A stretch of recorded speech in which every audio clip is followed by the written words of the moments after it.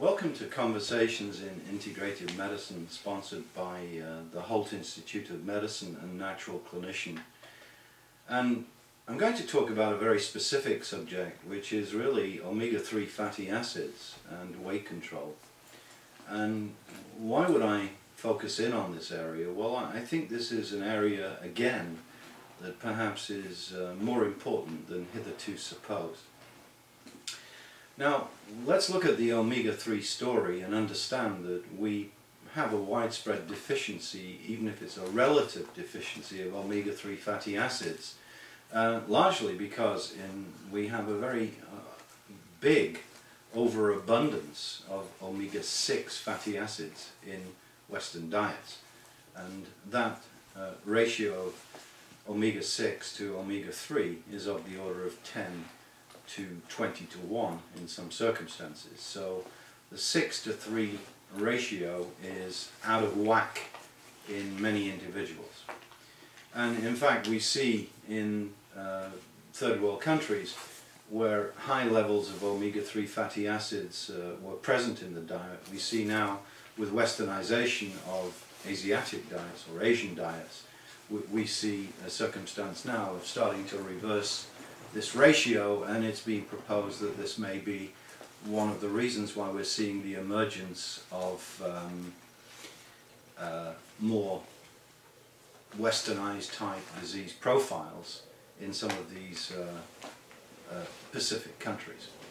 So we're seeing some trends here that are very important, and they're epidemiological trends, and they're obviously now subject to a lot of research. But the NIH consensus panel on essential fatty acids started talking about optimal ratios of omega-6 essential fatty acids in the diet to omega-3 being 1 to 1. Few people can get to this particular ratio.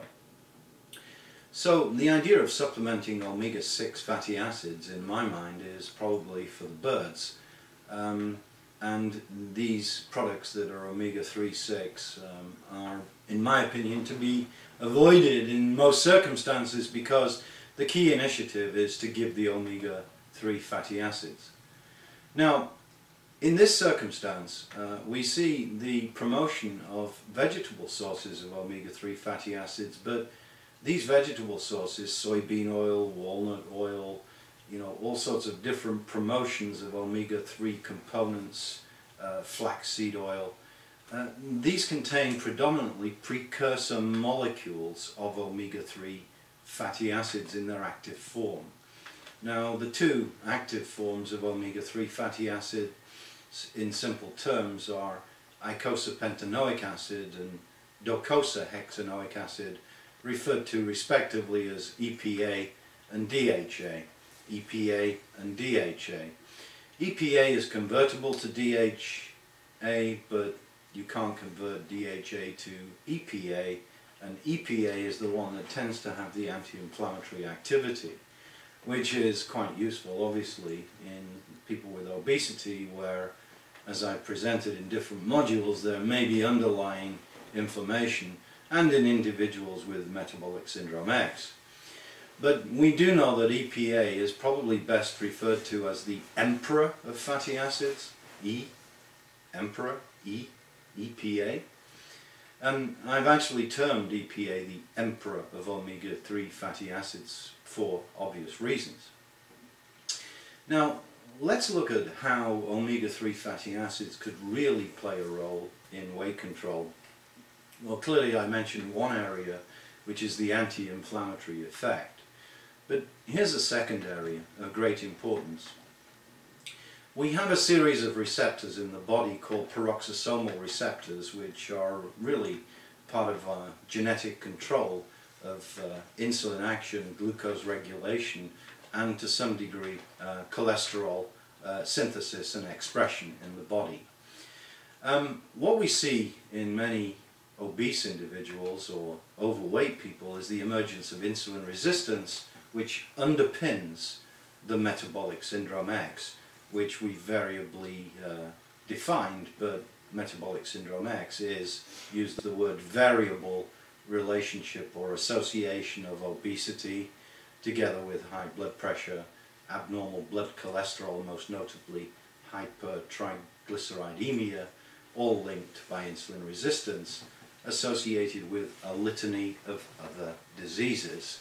And that was the concept I talked about of syndrome X, Y, and Z, where we see in the metabolic syndrome the association of diseases that are obvious, like cardiovascular risk, stroke, and less obvious associations but clear ones with Alzheimer's disease, with depressed immunity, with polycystic ovary syndrome, unwanted body hair, hirsutis, acne in young women, and the list goes on, including a tendency to develop cancer. There are other associations with metabolic syndrome X described, notably a relationship between the syndrome and gastroesophageal reflux disease.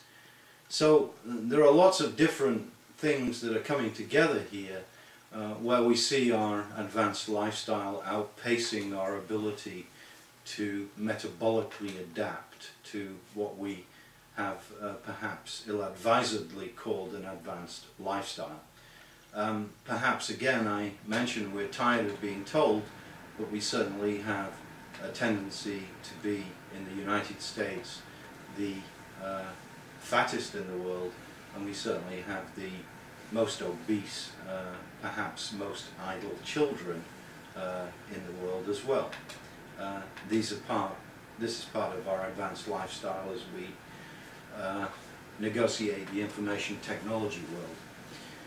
So here we have a circumstance with essential omega-3 fatty acids and the peroxisomal receptor complex, and we see that insulin can sensitize or the actions of insulin can be improved, or promotion of insulin sensitivity occurs with omega-3 fatty acids. And in fact this mechanism of action is through the PPAR complex, or peroxisomal complex, that alters insulin function and tends to sensitize insulin in these circumstances. So there's more than one reason to think about giving omega-3 fatty acids, their anti-inflammatory effects and their insulin sensitizing effects. And the benefits of omega-3 fatty acids go on and on and on. We have an association between obesity and abnormal blood cholesterol. We know that omega-3 fatty acids are good at altering cholesterol profiles towards a more healthy range. Good example, reducing triglycerides. A very good study is showing us the reduction of triglycerides, especially in mature females. So we have just complete continuity when we look at the potency and versatility of omega-3 fatty acids, because we start to impact disorders that are present commonly in obesity. I mentioned a variety of inflammatory disorders, and of course obesity is associated with a litany of diseases that could potentially benefit in part from the administration of omega-3 fatty acids. So routinely any individual with metabolic syndrome X should perhaps consider supplementation with omega-3 fatty acids, and I use them routinely in individuals who are seeking weight control. Now, how does this look in perspective to what's happened in the arena of weight control?